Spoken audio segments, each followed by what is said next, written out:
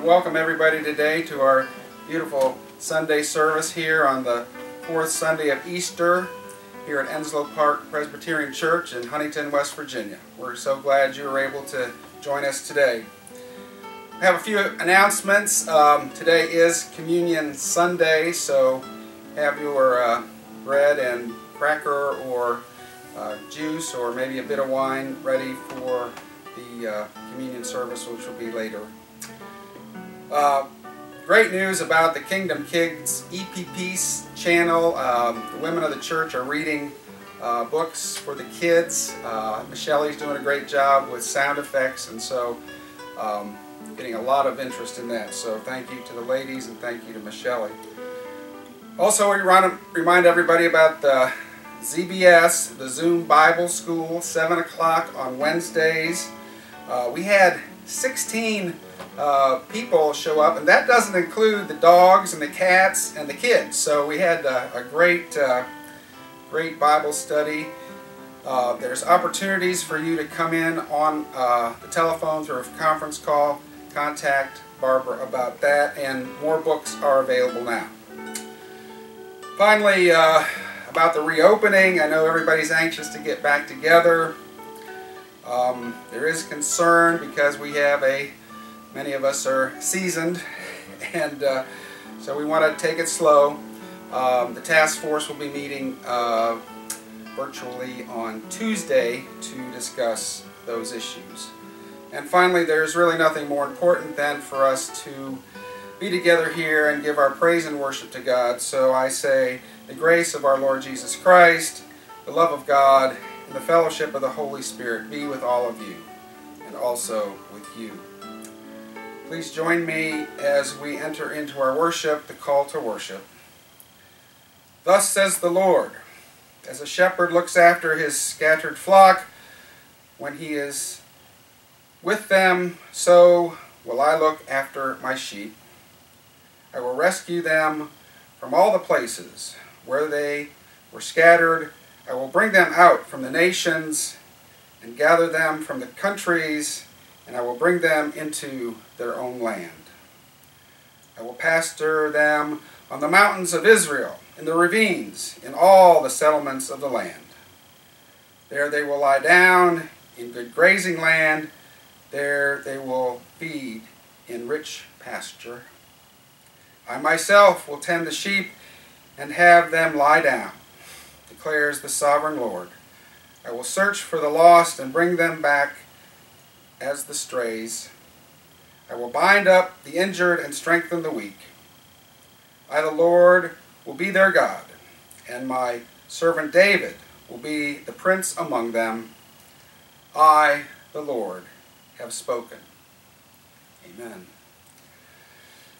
So now let's enter into a time of contemplation and perhaps sing along as we listen to our hymn of hope, My Shepherd Will Supply My Need.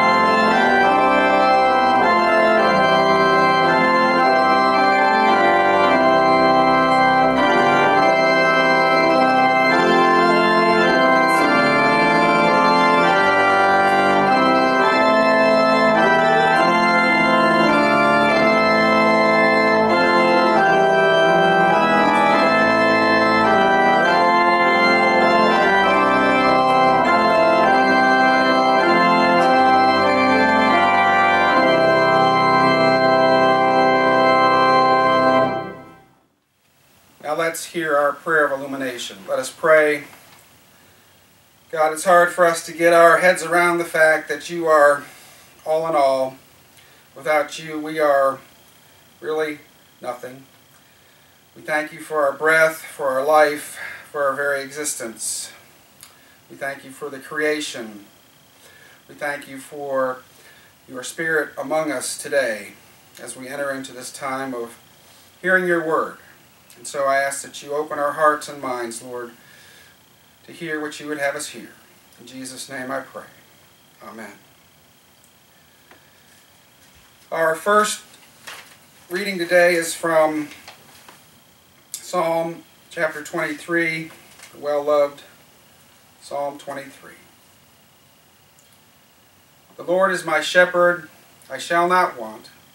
He makes me lie down in green pastures. He leads me beside the still waters. He restores my soul.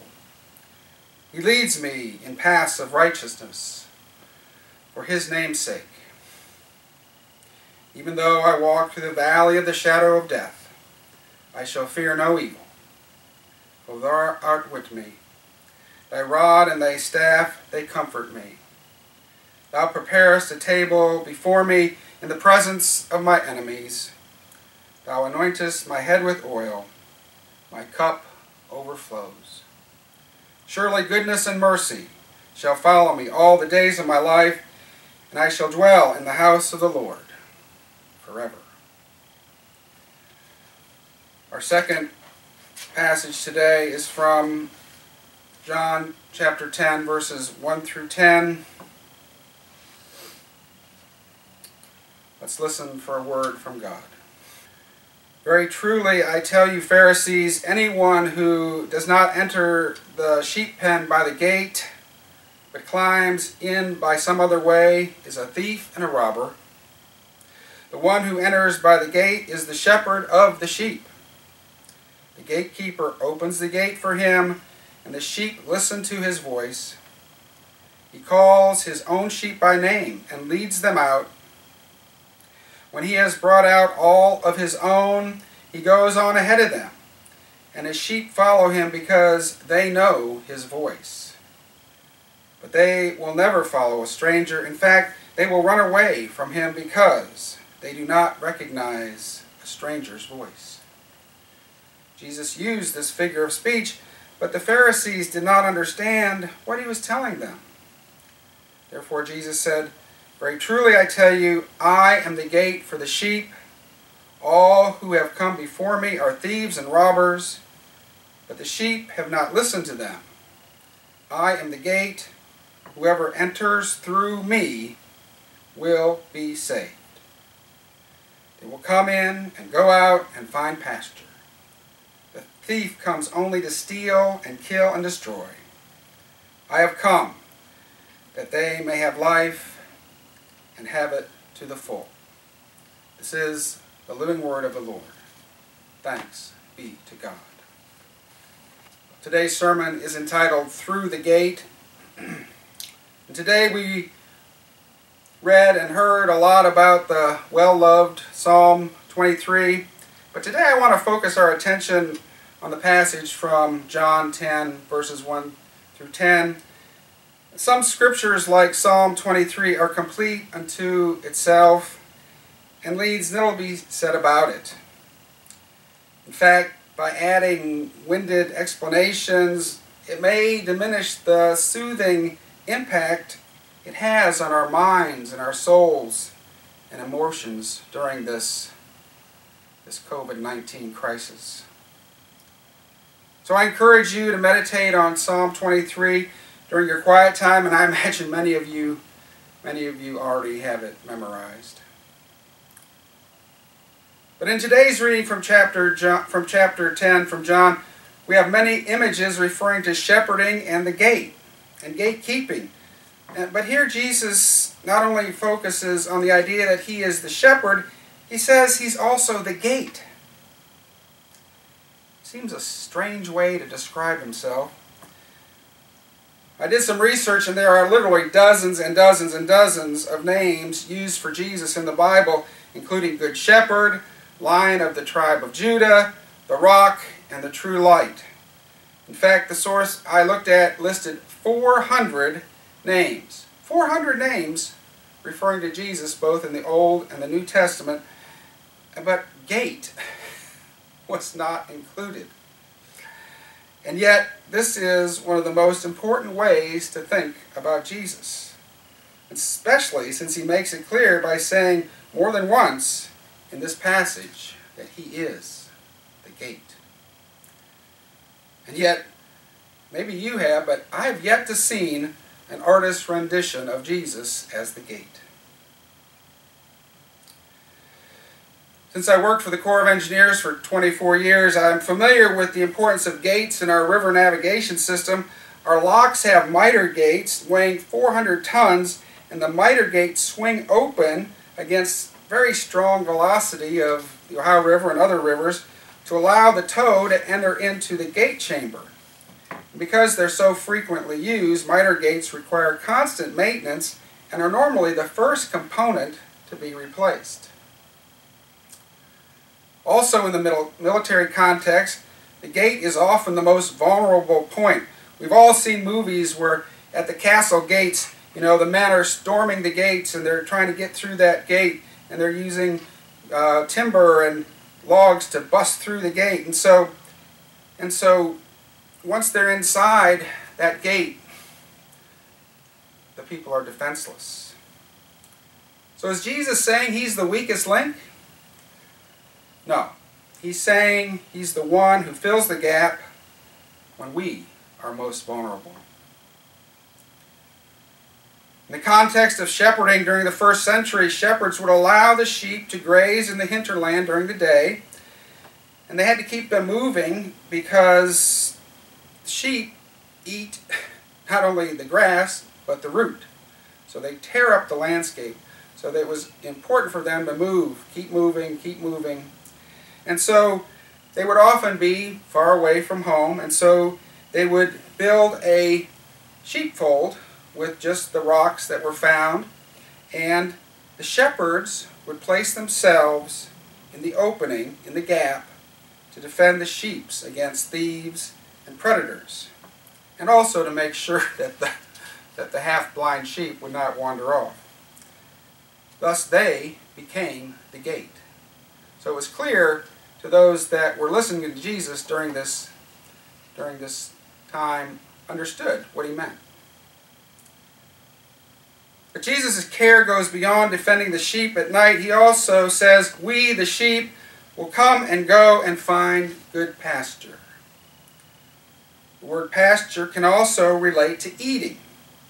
Pasture is a term about nourishment. And I believe Jesus is foreshadowing the spiritual food that he will provide through the Lord's Supper, the supper we will celebrate today. By laying down his life for us in the gap between heaven and hell, he saves us by and by the Holy Spirit sustains us with the regenerating power of spiritual nourishment through this spiritual food. Yes, Jesus is the gate that enables us to be saved, but there are other important aspects of this description. In verse 9 of chapter 10 in John, Jesus says, whoever enters through me will be saved. They will come in and go out and find good pasture. Here Jesus recognizes the free will of all humanity. We might even say, whoever chooses to enter through the gate will be saved by Jesus. And the latter part of this phrase really is even more significant. The words enter through me gives us a sense of movement, as going through something to get to the other side. And the word through is a common preposition, and it has so many different meanings. It's kind of like the verb is. I will always remember when President Bill Clinton was being deposed, he answered one question by saying, well, that depends on what your definition of is. And the word through is like that. It comes from the Greek word dia, or we would say dia. It is the root of the word diameter. So in geometry, it's how a straight line traverses from one side of the circle to the other. It's also the root word for diagnosis, which combines the word through and to know. So we would say, through knowing, the doctor said I had a sprained ankle. Again, we have this notion of movement, notion of space, time, and causality all wrapped up in this simple word, through. But who is taking the action? Yes, we need to make a decision for Christ in faith, but making a decision does not always involve action. It's like the story of the three frogs on a log. One of the frogs made a decision to jump in to the pond, so how many frogs were left on the log? A lot of people say 2, but there really are still three frogs on the log. The one just made a decision. And this gets to the heart of how through is used here.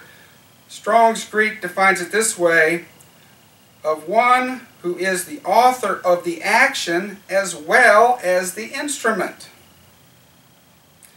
And doesn't that define Christ on Calvary Hill? He wrote the story and then became God's instrument. The Lamb of God who takes away the sins of the world, the first fruit of the resurrection. He took the action and guides us through the gate. Now, reflecting back on our passage, Jesus is not only the gate, He's the gatekeeper and the good shepherd.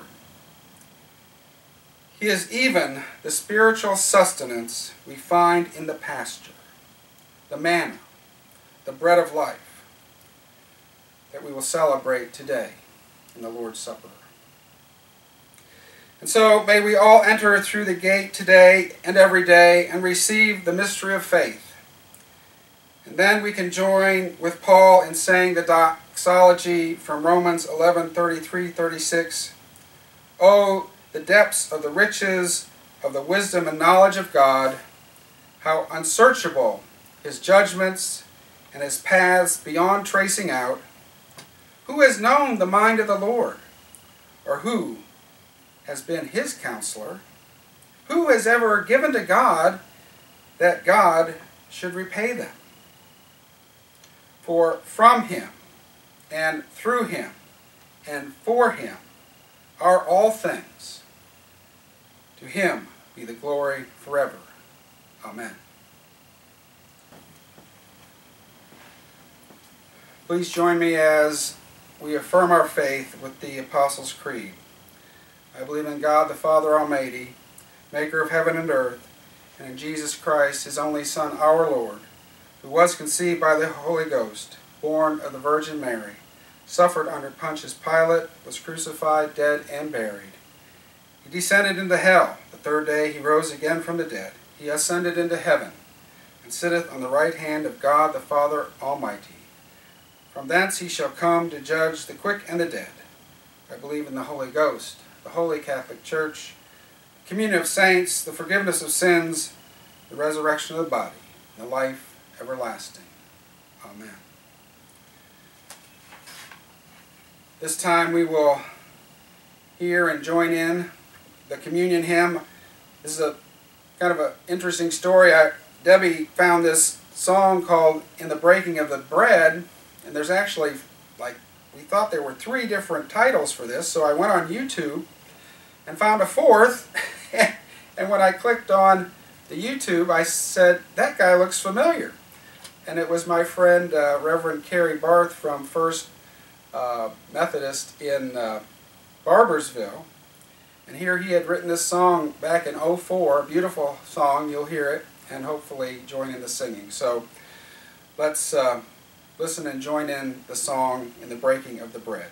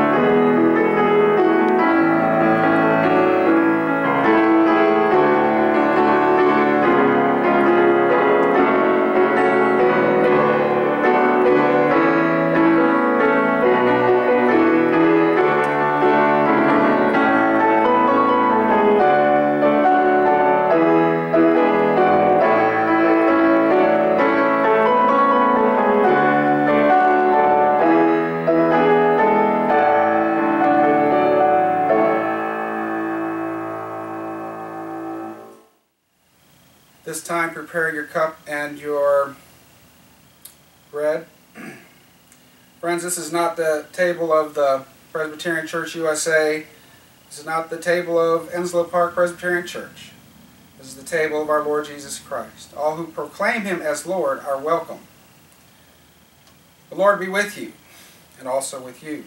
Lift up your hearts. We lift them up to the Lord. Let us give thanks to the Lord our God. It is right to give our thanks and praise. Lord, open our lips and our mouths, and we will proclaim your praise. Your love and mercy never cease, fresh as the morning and sure as the sunrise. God of grace and glory, in the beginning you brought light from darkness, created the world, made us in your image, and set us on the way. And so we praise you, joining our voices with the choirs of heaven and all the faithful of every time and place who forever sing to the glory of your name.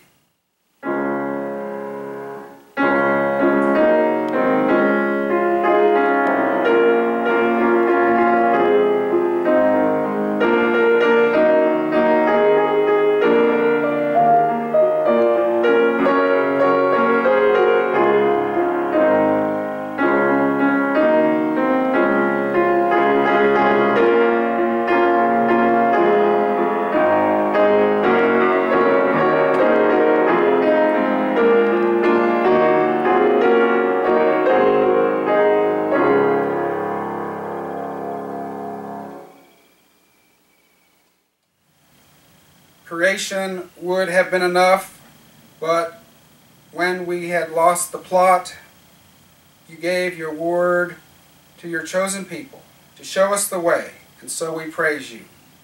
This would have been enough, but you came among us and stretched out your arms to fulfill that way, and so we praise you, remembering that great is the mystery of faith. Christ has died, Christ has risen, Christ will come again. And Christ would have been enough, but you sent your Holy Spirit to cleanse us, renew us, and to join us to that way, and so we praise you. Lord, we confess we are not worthy, but say but the word, and our souls will be healed. So it was on that Thursday where Jesus and his friends were celebrating the Seder meal, the Passover, together in a room probably about the size of this. Of course, we don't know how many tables they had. They may have had several, certainly not one, and everybody facing the same direction as in the famous painting. But they were sitting around, and it was the third cup, and at that time, Jesus knew of his arrest. And so on that night, Jesus took bread, and he gave thanks to God. And then he broke it, saying to his disciples, "Take, eat. This is my body, given for you. Do this in remembrance of me." In the same manner he took the cup, saying, "This cup, this very cup, is the new covenant, and it's been sealed with my blood, the blood that's been shed for you, for the forgiveness of sins. Whenever you drink of it, do this in remembrance of me." So friends, every time we eat this bread and drink this cup, we proclaim the saving death of our risen Lord until he comes again. So at this time we will share together in the holy meal, the manna from heaven. And so take your bread and join me in saying, "The bread of life."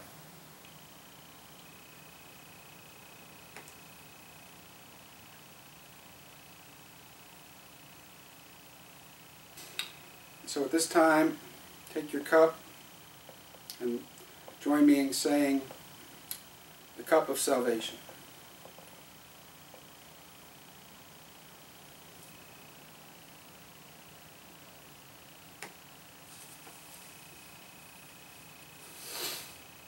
So let us pray. Gracious God, we pray for the earth, for the green pastures and still waters, that we may restore them to the goodness and purity that they had at the time you created them. We pray for the people of the world, the nations and leaders, that your wisdom and peace may govern all, so that no one will fear. We pray for all those in need, for those in want, those ill, those dying, that we may be the banquet that you set before them as we anoint them and feed them, comfort them in your name. We pray for ourselves and our families, those we love. May no one live in fear. May all dwell in your presence. Blessed are you, great shepherd, who through Jesus Christ and the Holy Spirit gives us goodness and mercy, leads us down right paths, and restores our souls. Amen. Finally, friends, again, try to remember 1900 hours. We want to pray 7 o'clock. Pray for all those victims of the COVID. Pray for those on the front lines. The good news is this, and also we can give praise because it looks like vaccines are in the pipeline. It looks like treatments are in the pipeline. And it looks like the tide is turning on this war. We just need to be a little more patient. And finally, I'm reminded of the words from 2 Chronicles chapter 7, verse 14. And these words don't require any further explanation. If my own people will humbly pray and turn back to me and stop sinning, then I will answer them from heaven. I will forgive them and make their land fertile once again. Go in peace, in the name of God our Creator, in the name of Jesus our Redeemer, in the name of the Holy Spirit our Sustainer. Amen.